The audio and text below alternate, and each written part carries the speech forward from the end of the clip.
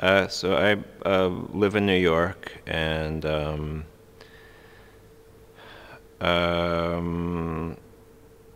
I grew up in Minneapolis, Midwestern city.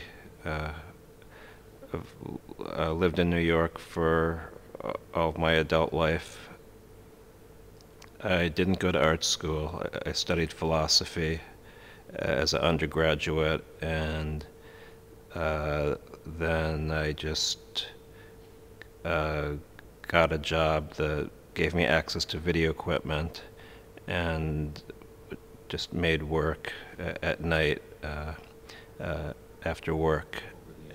Uh, my interest in art came through an interest in film and video, and so uh, the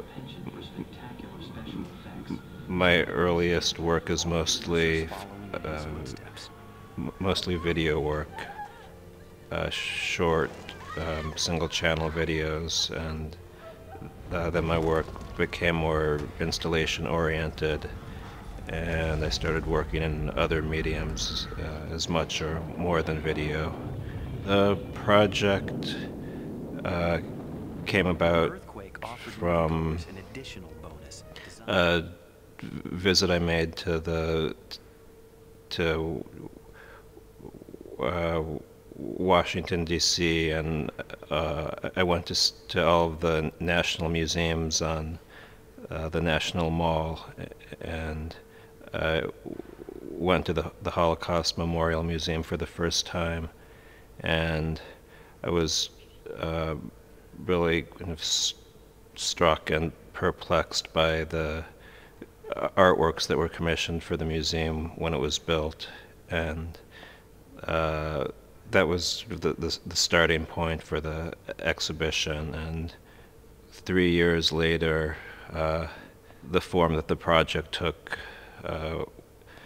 was that I made four artworks that sort of responded to the four commissioned artworks for the Holocaust Memorial Museum.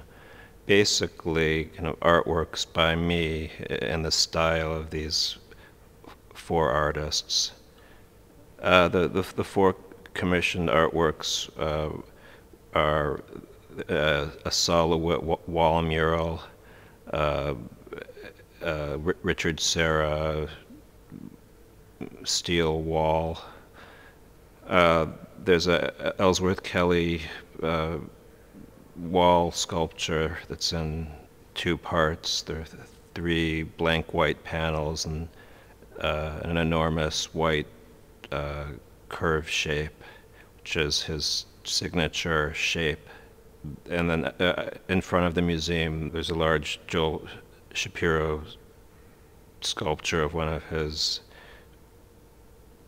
signature figures. So for the show here, I made a wall mural that's was sort of inspired by Solowit's wall murals, but the instructions that I drew up for the mural were just that a wall was to be painted beige using 1-inch brushes, and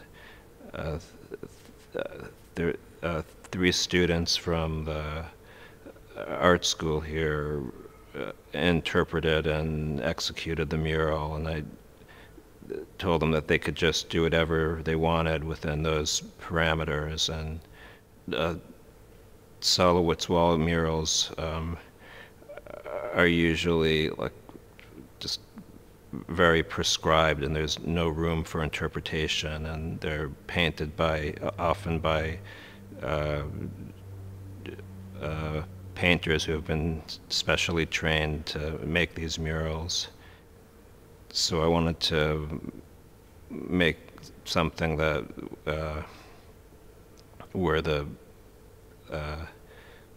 people that painted the mural had complete freedom to do whatever they wanted. And the work that I made in it's sort of in response to the Ellsworth Kelly pieces. I made a large fiberglass curve shape, like his white curve shape.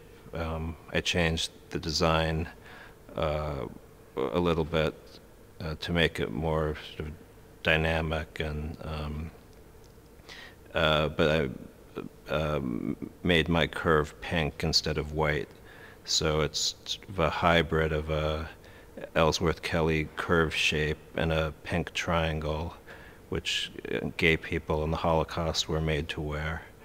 And for the Richard Serra piece, I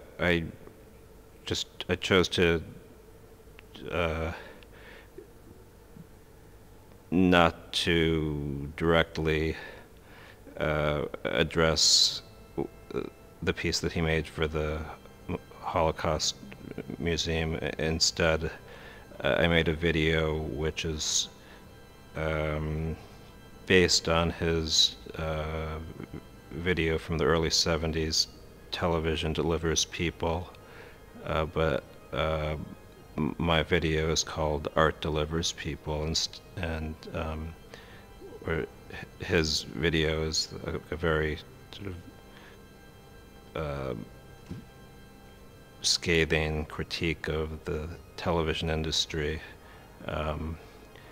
I used a lot of the same language from his video to talk about the art industry, and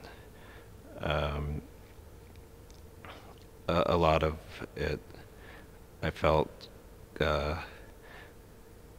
was applicable. The Holocaust Memorial Museum work was all made for this exhibition. In Scotland, another related piece is I made a sculpture of the Arbeit macht frei sign from Auschwitz in the form that it was found when it was recovered after its theft last year, and the sign had been cut into three parts and was found in a field in Poland a few days after the theft. So I remade the sign in three parts and arranged them in just sort of a scattered formation. And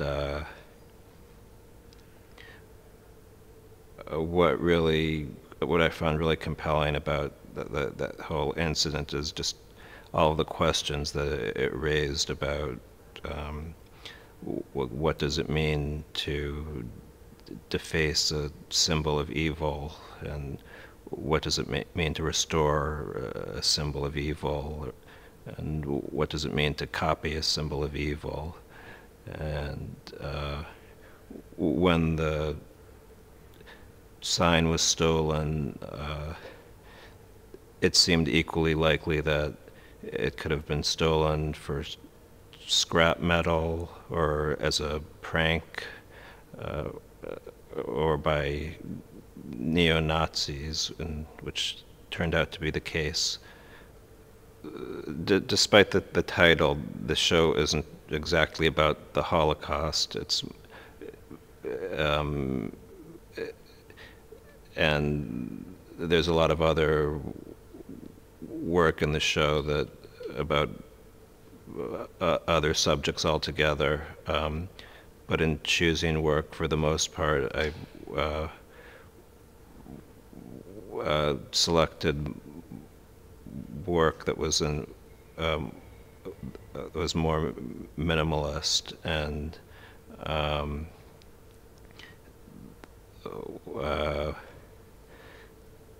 the focus of the show is more generally the relation between art and socio-political reality, and uh, I, and um, how art can function and how art can be used.